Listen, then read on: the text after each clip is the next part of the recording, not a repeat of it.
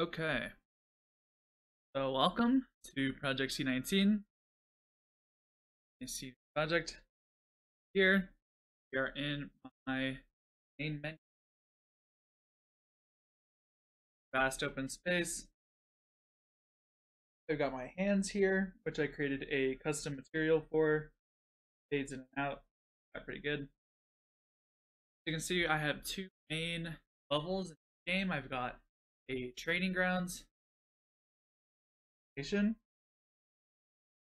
This is the mask gun, which is equipped with a HUD readout, as well as not being able to shoot if you don't have any ammo. This is the magazine, which slides into the socket, and as you can see now, we have um, 20 bullets. If I pick up this one, back at 20, and now that I have 20, I can shoot.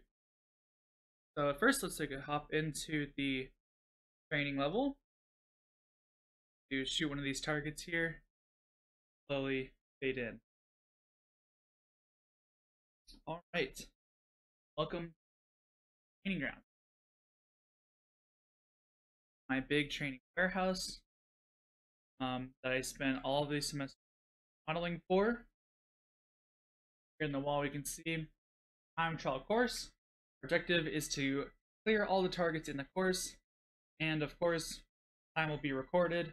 We got to meet the standard for the CDCMU, which is narrative for the game, that we are a volunteer in the Center of Disease Control Mitigation Unit for helping reduce the spread of infection. I've been kind of walking past it. As you can see, it's kind of all dressed here with different items. You got wood pallets, you got concrete barriers, you got crates here. Just to familiar yourself again with the targets. Pick up our gun here and back. I can shoot our targets. These will be here. They reset.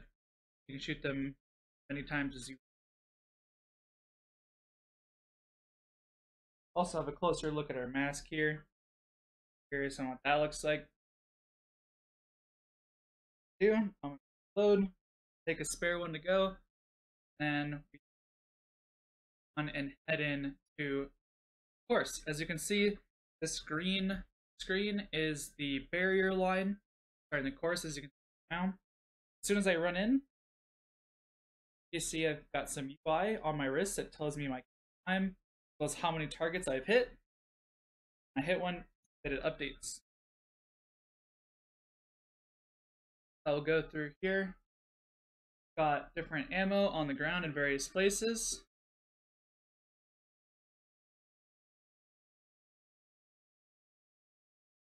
And I'm just going to go through some of these targets.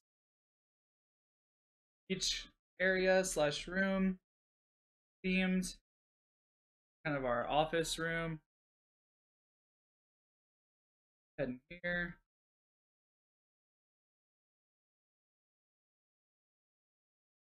Right.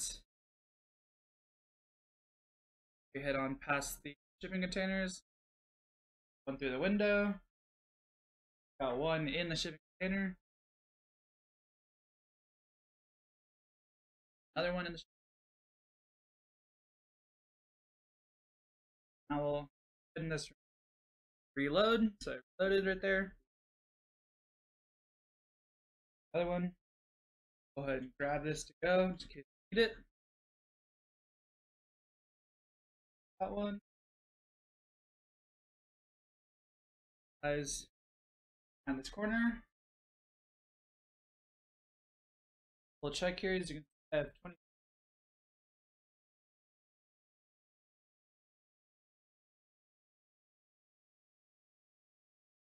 Close here.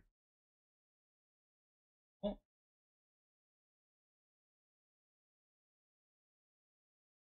There he is. Okay, 33 out of 34. Getting close. Last target. Time. be a minute and 57 seconds with I'm missing too many shots.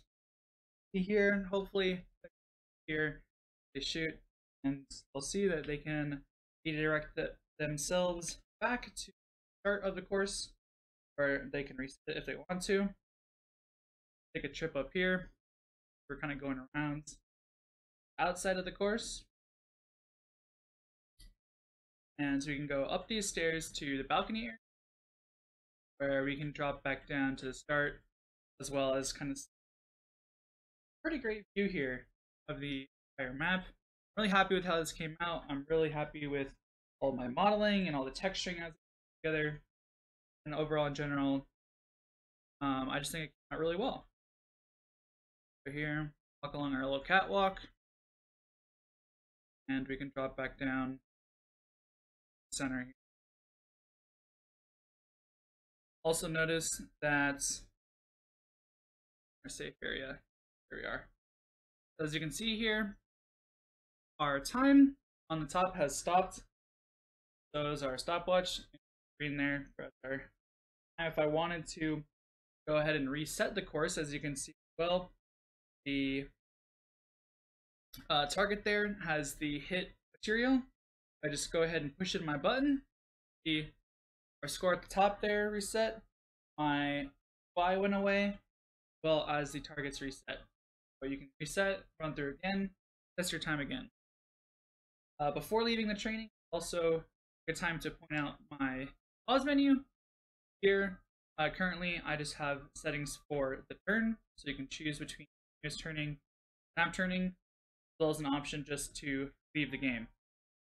Again, I can toggle this on and off. It'll also change where I am based off of where I look, so that's pretty nice. With that, let's go ahead and leave the training. Go back to the main menu. Here we fade in, back at our main menu. The second scene is more of a proof of concept of the primary storyline, the primary play of this game.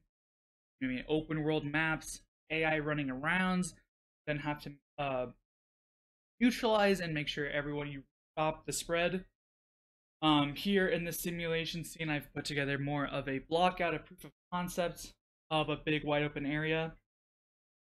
We'll go ahead and take a look at that now. Again, we just had to shoot our dummy there to load in. See, this is the big environment.